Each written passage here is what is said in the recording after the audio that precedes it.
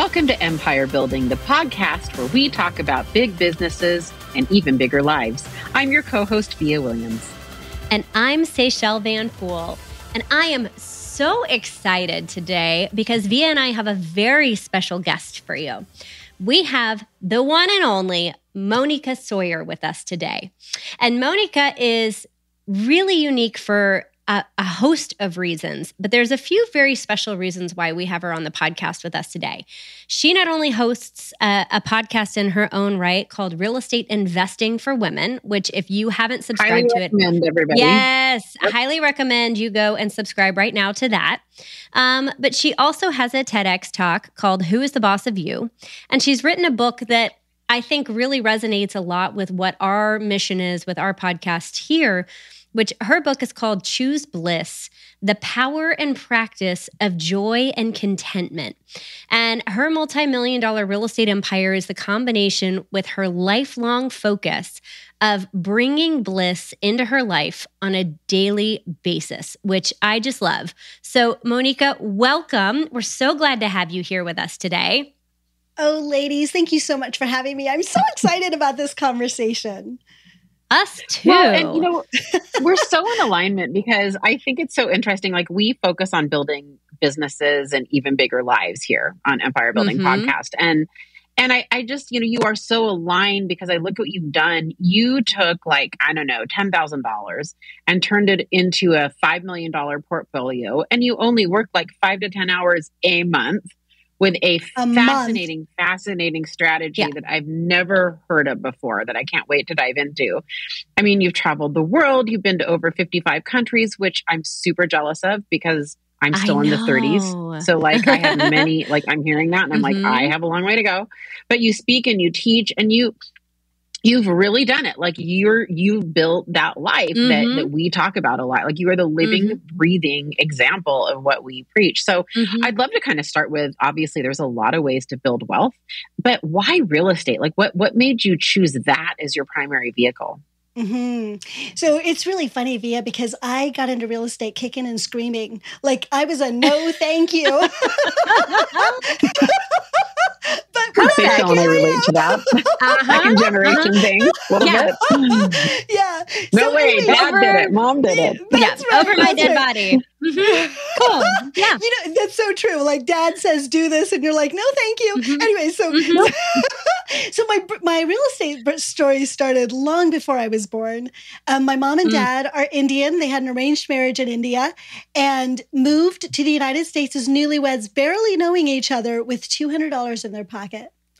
And dad had heard that the golden ticket to wealth in the United States is to buy real estate. And I just want everybody to hear this. Like people know all over the world that if you invest in real estate in the United States, it's a way to build wealth. No other country in the world has the opportunities for real estate that we have here. The government supports us. Our taxes support us. It's an intuitive way that all of us know to do. And yet here as Americans, we kind of take it for granted. We get intimidated, whatever. But people outside of this country know this is how you do it. So my dad had heard this. And so they started saving their money and they bought their primary residence. And then I was born. And once I was born, they were like, how new parents are, right? They're like filled with love and joy and passion and this hope for what the future is going to be like, right? So now they start saving all their nickels and dimes. My mom was actually an MD, but they were saving every little dime. So she's like sewing her cushions for her sofa or the curtains. She's like every dime she can save so that they can invest in real estate. And eventually, when I'm 3 years old, they buy their very first property. And then fast forward, they have 2 more kids. I start going to college and they pay for my college education through their real estate investing. They do the same for my 2 sisters. They pay for all of our weddings, right? So they really did it, right? So that was awesome. When I graduated from college, I graduated in a recession and I could not find a job. And I was scared out of my mind. For anybody who's watched my TEDx, you know that I'm a very independent woman. Like I had to be completely self-sufficient. So I was sort of like, how am I going to do this adulting thing? I can't make money. And I remember one day, and I did not want to do real estate because I had seen the money and like the advantages, But I had also seen my dad's stress. I had seen what it had taken away from him. He was always stressed about the money and what was going on with the houses and paying the mortgages and his tenants calling. There was always all this stress. And for me, I'm all about bliss. I have been since I was a very young woman. And I was like, real estate is what I understood is it's the long game. Going to have a relationship with this business for a very long time. I did not want to have a business in my life that was going to cause me that level of stress. So anyway, I'm sitting with my dad after I graduated over the kitchen table, and he said something to me that completely changed my life. He said, Moneeka, everybody has stress, everybody has fear, and everybody has money problems. Do you want poor people money problems, or do you want rich people money problems? Boom. Boom. Right? Yeah. Talk about changing your life. My first thing was, rich people have money problems? Like, right? Yeah, they have money. Why do they have problems? Yeah. Problems, but there's still problems, right? So I decided in that moment that was the choice that I was going to make. And I was going to go into real estate, but with the focus on bliss. Because for me, like I said, I did not want something in my life that was going to take away from my joy. I wanted to build a business, even if it was real estate, and even if it seemed impossible, but I was going to build this business in a way that it supported the joy in my life. So that's kind of how I got started in real estate. So, it's interesting. It's interesting, Moneeka, because you're talking about your parents use real estate for college. And I just kind of wanted to point out to all of you guys listening who might be a little older and your kids are getting close to college. I ended up buying my son a house, going into his sophomore year in Austin, Texas, and it enabled him to gain residency. We will make a profit on college. At the end of the day, because that house has appreciated so much, and because our costs of college have gone down, by the way, it's costing us a fraction of what it would have costed us to have him in the dorms.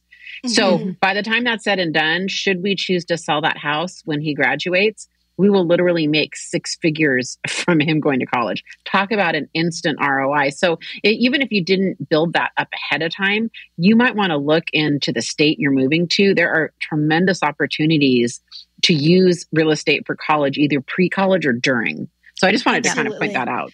Thank you so much for that. And I've heard that story many, many times via. So thank you so much. Well, and in addition to that, Moneeka, something that I'm hearing is you don't often find the words bliss and joy and real estate investing in the same sentence. And I love that you not only have married these two together, but you've been incredibly purposeful about like making this your mission in this world. And so I guess I would like to start with the actual word itself, which is the word bliss. When you think of that word, what does bliss mean to you in your world? What does that look like? Yeah, thank you so much for that. Because so many people, it's a word that people have all sorts of ideas about. So for me, bliss is a deep sense of joy and contentment and the confidence that you can handle anything that comes your way. So when we talk about bliss, from my perspective, we're really talking about emotional resilience and emotional mastery. And that you have that place, I call that home. That's your emotional home. It doesn't mean that we don't have the whole range of emotions. We need those. We have a right to those. Those teach us things, right? But we have the tools and the heart, like that's our priority, that the place that we always come back to, the place we always land is at bliss. Does that make sense? That does make sense. So what I'm not hearing is life is perfect and sunny and daffodils and roses all the time. What I'm hearing is that you have the tools and the grounding intention behind, even when things hit the fan, you know how to handle that situation and then bring it back to joy or bring it back to that grounded contentment as fast as humanly possible. Is that a fair understanding of that? Absolutely. And I just want to add one thing, because these are all business people. We, as humans, we create the filters that we look through into the world. Like you hear people say, oh, she wears rose-colored glasses. That's actually something that's said about me all the time. Right. Well, you're wearing glasses of your creation no matter what. Why not make them rose-colored? Right? Because in the end, the story that's in your head creates the reality that you live. Yeah, your perception is your reality. Absolutely. That is so true, right? And we make it up anyways, right? Like I tell this story about my husband and I. We're in Iceland. We go on vacation and we came back and people were like, how was the weather? And in the same breath, I was like, oh my God, it was horrible. And he says, oh my God, it was amazing. And people are like, what? But it was our pictures because I was cold the whole time, bundled up, freezing. My husband was like, oh my God, it's sunny the whole time. And if you like really look at that, he created one story and I created another story with the same situation. Well, if you're creating stories in your own head about every given circumstance anyways, why not make them good stories? And then once you have those filters of life works and you've got good stories that have created your filters, now when you go into a challenging situation, you're looking at it through a perspective of life is good. I can solve this. I got this under control. Right? It's a very different perspective than, oh my God, the world is falling down on me. Yeah. Right? So, sorry, go ahead. How did you, no, I love this and I want to keep going with this because how did you get to choosing that is how you want to live your life? Because is this something that you were just born with a sunny disposition and like you just came out that way? Or like, is this something that like you got to at a certain point and decided to choose this? Because this is, most people I find like accidentally slip into this or are born this way. It's not like a decisive choice for them. And I'm hearing a lot of intention behind this for you. Yeah. So my book is called Choose Bliss because it is a choice. I actually, I think that people, I don't know if you've heard this term, your mess is your message. You know, part of why I focus so much on bliss is because my life was really messy and really not blissful. I had amazing parents. Thank you, God, right? But everything else didn't work. I mean, I was, and I hope this isn't offensive, but I was the only non-white person in my schools growing up. So people hated me. I was humiliated. I was treated badly. I was tortured. I was like, people were horrible to me. And so I learned very young that nobody was going to like me and I was going to be all alone. Well, that's a scary, horrible place for a young child, right? That's a and then very I scary became place, a people, right. And then I became a people pleaser because I didn't want to be alone. I did want to be happy. And then I got into college and, you know, I don't even know if I should say it. Anyways, horrible things happened. Boys did horrible things to me because I was a pleaser. I couldn't say no. And and so that happened in high school. Then it happened in college. And I wanted to be happy. So that was my life mission is I wanted to be happy. And so I was developing tools to live that, but hadn't, I mean, obviously this is like your life work, right? You're learning over time. So when I finally graduated from college, I got a great job. I was moving into a new place. I didn't get a great job. I got a horrible job, but I was moving into a new place and and I got, it was horrible. You're like, actually, it was terrible. It was terrible. Yeah. I made like this much money. I was like, oh, whatever.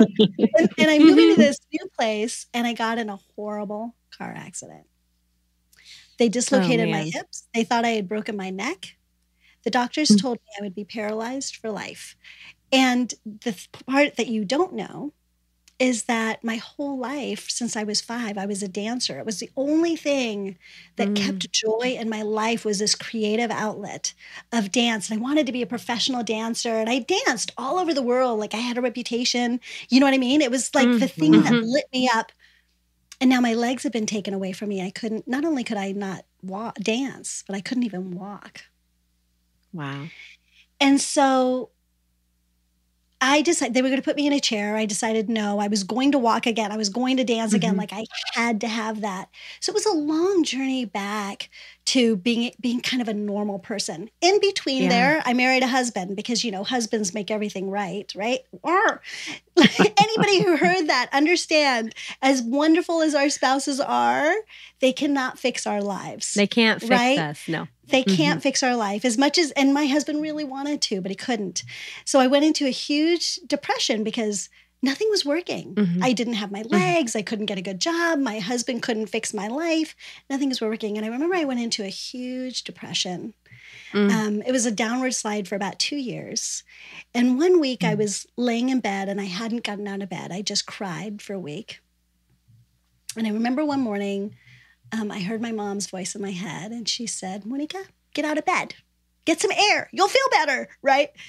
And so I pulled the covers over my head, swung my weak legs, because I was still very weak, my weak legs off the bed, tried to get out of bed, and my legs were so weak, I fell to the ground and I couldn't move. And in that moment, I just cried and I prayed. And I said to God, I can't keep doing this. So please have mercy on me and bring me home, or teach me how to live. And so about an hour later, a girlfriend called. I hadn't heard from her in years. I was like, God sent you to me, So she called me. She heard me crying, and she turned me on to a coach. And that coach is who I started working with. And he taught me something very interesting. He said, as children, we're born into this world, these little bundles of bliss. We are resilient. We don't have the emotional problems. We are masters, right? We feel everything and then we come back to joy, right? We're in complete awe of the world and we want to learn, we want to walk, we want to experience all of it, right? That's how we're born. And then life teaches us that it's hard and we lose that bliss that we're born with. And so he says, your birthright is to live a blissful life. And so he knew how much work I had already done there. He took a different approach to his training of me, and together we brought me back to bliss.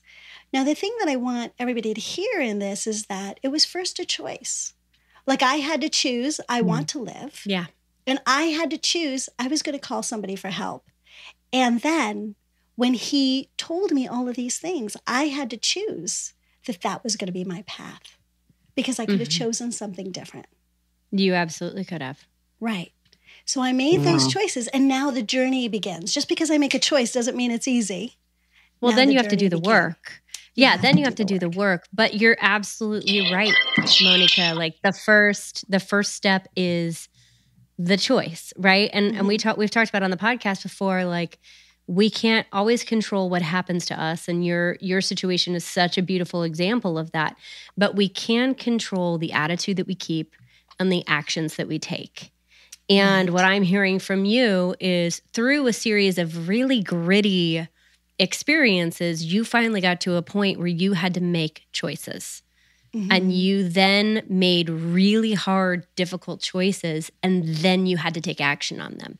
So this is almost a perfect segue into choosing bliss, and now you have to act on bliss.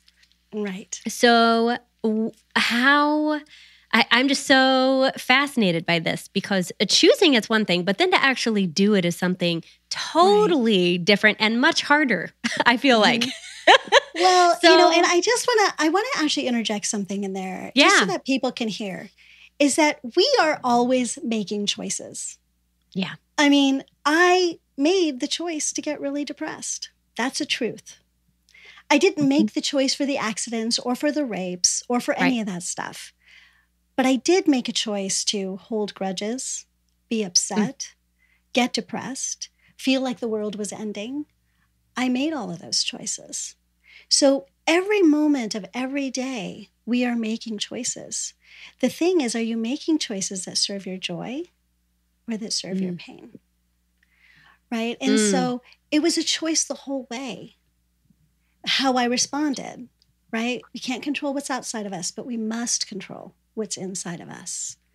And I wasn't. It's interesting to me that, and that your definition of bliss, I'm fascinated by the fact that it has an emotional regulation component to it, because I agree with that. Emotional regulation has been probably one of the highest impact changes I've made in my life to make my life better.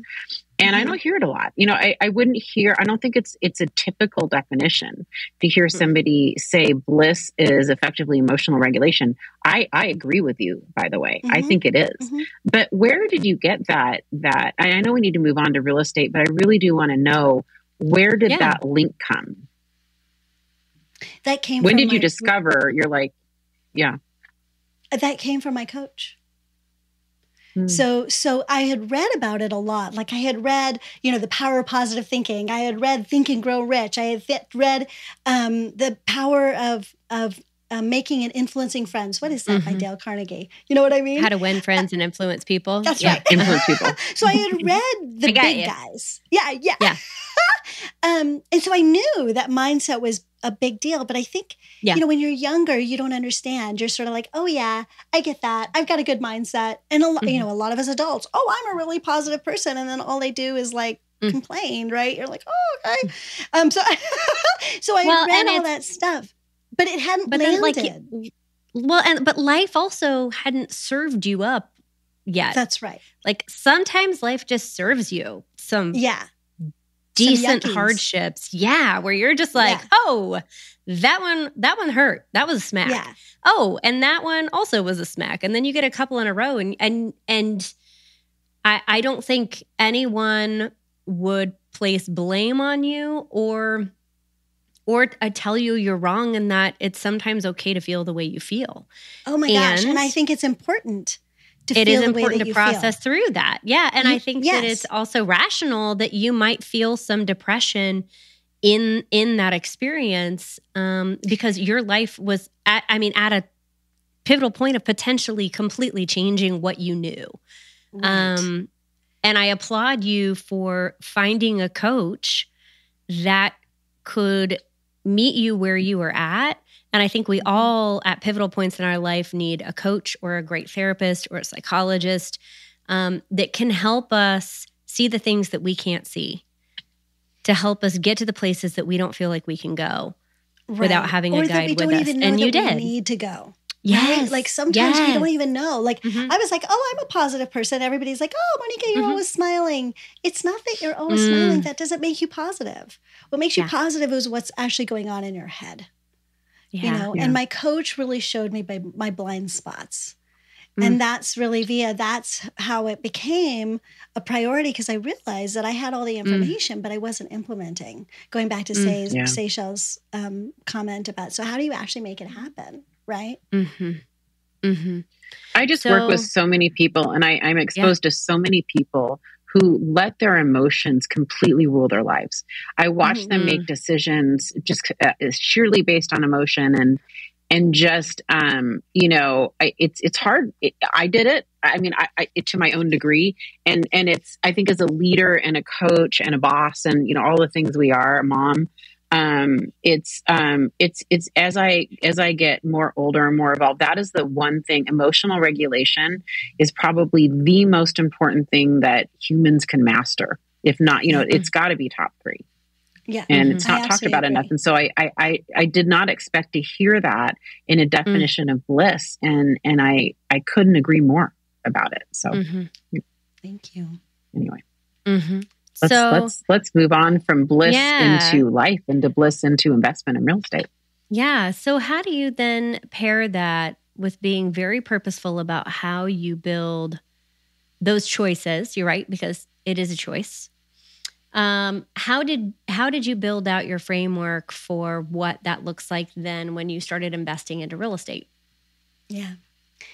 So there's some things that Ted told me, and then I took it a few steps deeper. But the very first thing that Ted asked me was, who are you? And you like, who am I? I'm Moneeka. Like what? Right? I'm awesome. What else do you need to know? No, exactly. But his thing was, do you even know what's important to you? Like I knew that I was supposed to have this job. I was supposed to do all these things, but a lot of that was laid out by my parents, and my parents are awesome people. But was that mine? Like, were those values mine? And so for him, his first thing was, and this is so funny because this happened over and over again as a coach when I became a coach, he said, so what are your core values? Well, it's family, God, but, we all have our pat answer about what our values are. But, each of those values could be delved deeper into so that you find what is it that really makes you tick. And the thing that you learn is if you're living by your core values or if you're not living by your core values, you feel this sort of like split. People say, I compartmentalize stuff. I'm this person here and I'm this person here and I'm this person there. We do that to our values too. I have my business values. I have my personal values. I have my values with my children. Like we're split. But the problem is that you don't ever feel like a whole person. Yeah. And so you make choices that then when you're acting in that way, you feel like a fraud. You're not happy. You wake up one morning, you're like, why do I hate my life? Right? So the very first place is to find out what your values are. So that's the first place. Yep. And then the next place is your why. Why is living bliss or living those values important to you? What is it that you're wanting in life? So we have our goals, our financial goals, our business goals, right? But we also have personal goals. Happiness to me was a high priority. And people will often say, well, my highest priority is that my kids get, food, right? Food, education, a house, that sort of thing, right? Why? If you really think about that, why is that important to you? Because it brings you peace. It brings you joy. The very end result that we are all searching for is that feeling of bliss deep down inside. So why not start with that? You start with bliss as the final goal.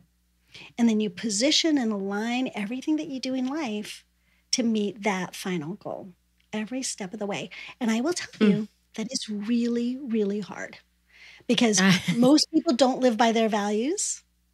No. And so you're not going to get a lot of support in that because you start having to say no a lot. It's hard. People don't understand.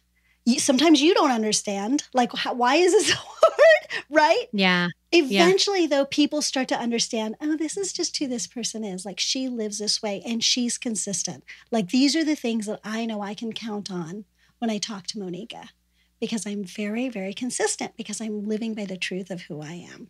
So your core values are really important and your why is really, really important. And then the next piece in designing a life that's blissful is understanding your resources. So in real estate, that sounds really easy, right? How much money do I have? How much time do I have? And we're talking about time as in, do I have 20 years or 1 year to reach my goal? How much time each week do I want to spend? So there's all of those things, right? But the things that we don't talk about is your resources in your business, but also in your personal life. What is your risk tolerance? How much time do you want to sleep at night? When is your good biological work cycle? Right? Who is it that you're spending time with and who do you want in your life? For me, my real estate business is built so much around my tenants because I consider them my business partners. It's important to me that I have good tenants, good relationships, right?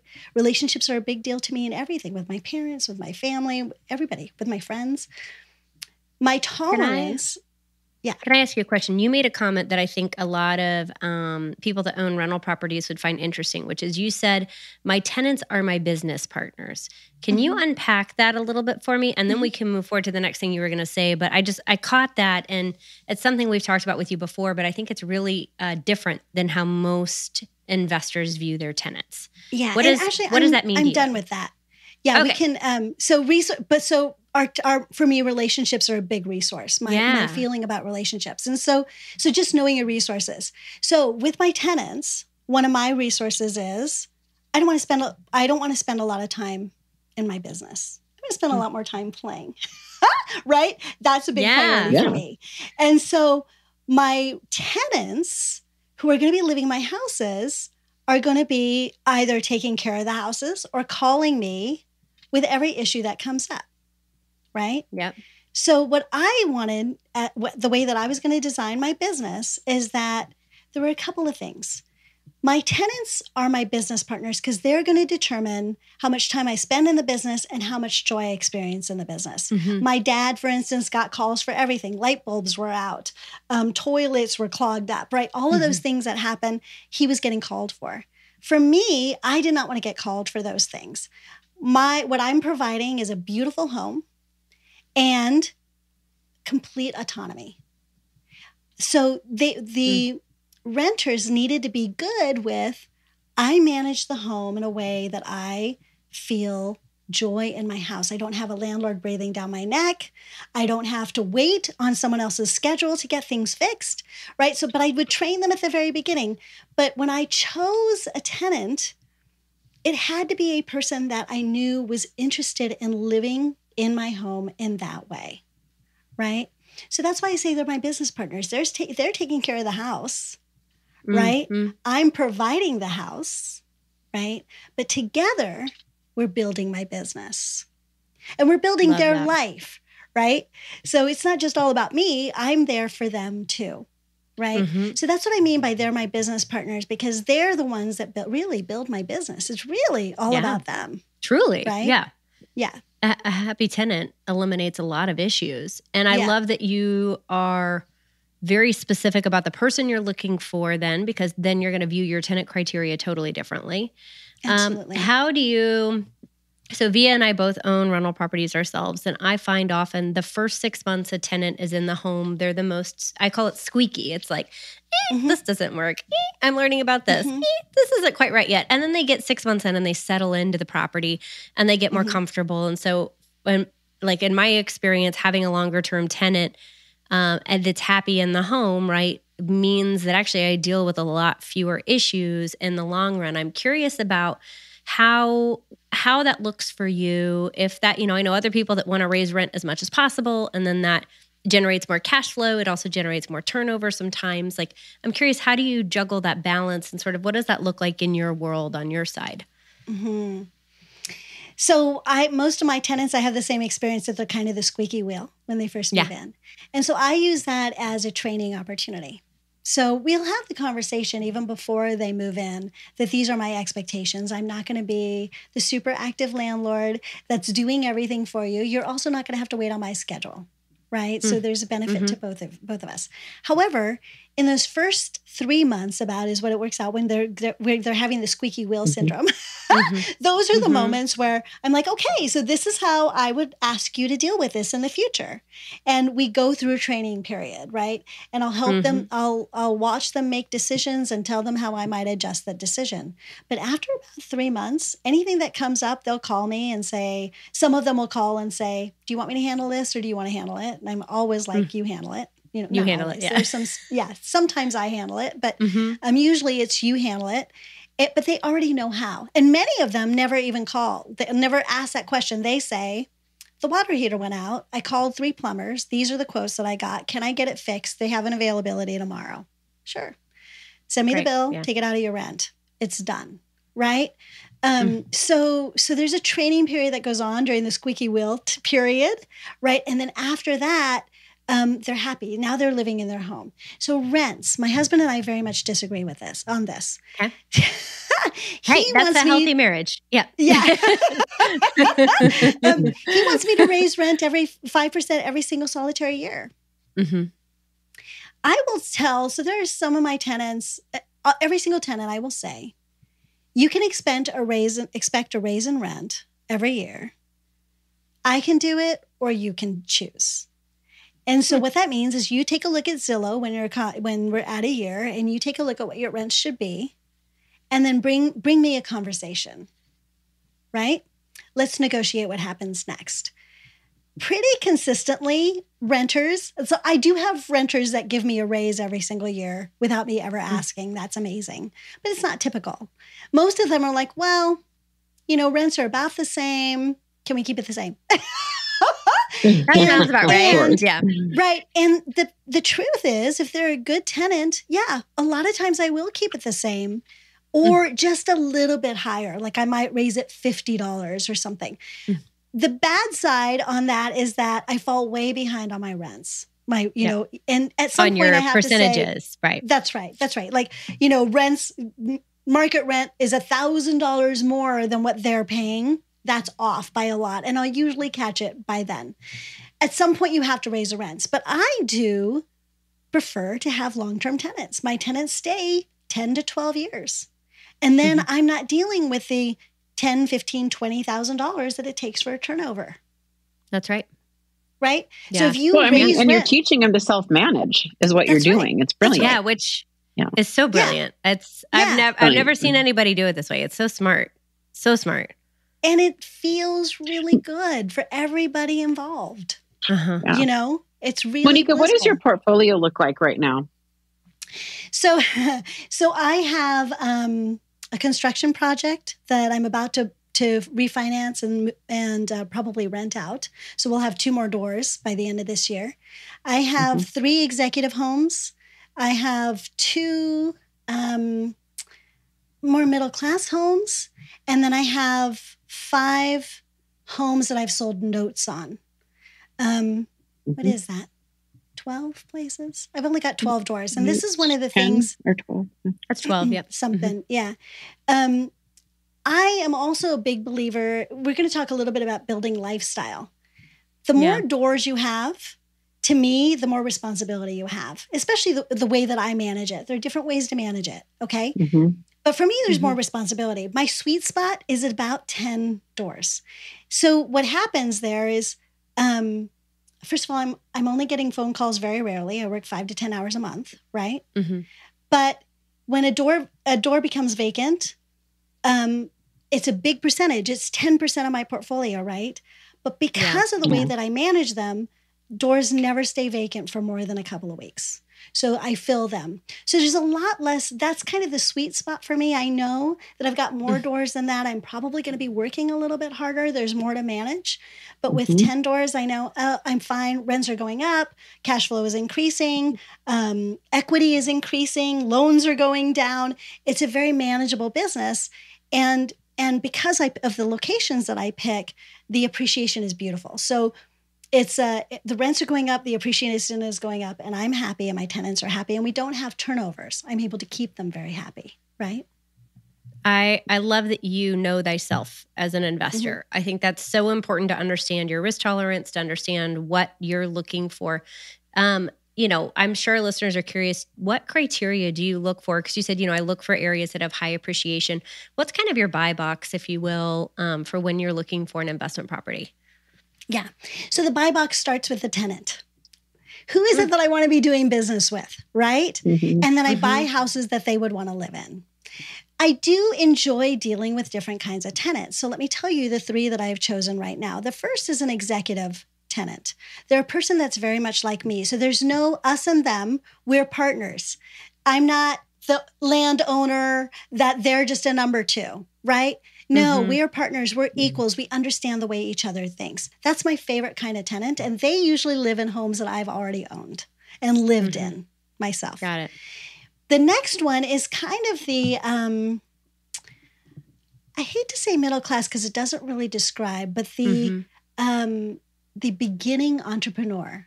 Every person in these other homes has been the beginning entrepreneur because I was that person.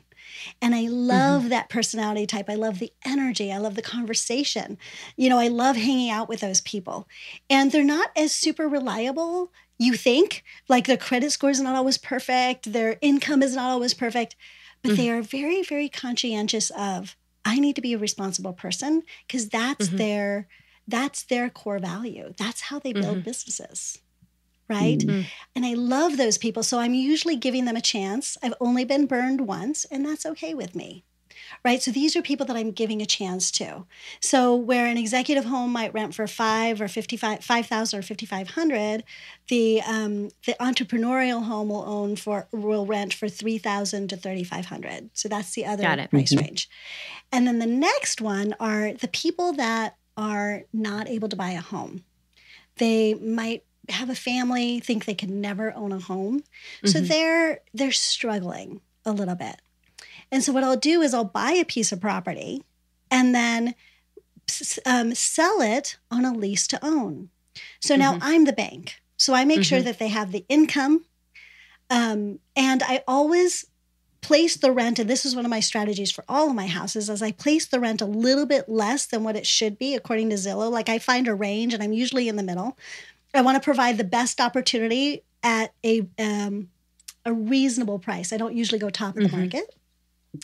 And when I'm selling these homes, I'll sell it below rent because they're still going to pay property taxes and insurance. But for the price of rent, they now get to own a home, which uplifts them.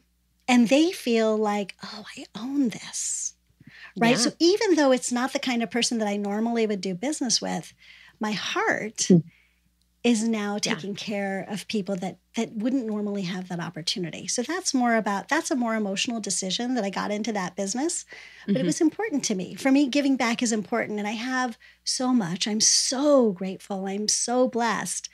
And I want to give back. And I'm in a position that I can do that now. So I want to. So that one's more emotional. The other two are much more business related. Does that make sense?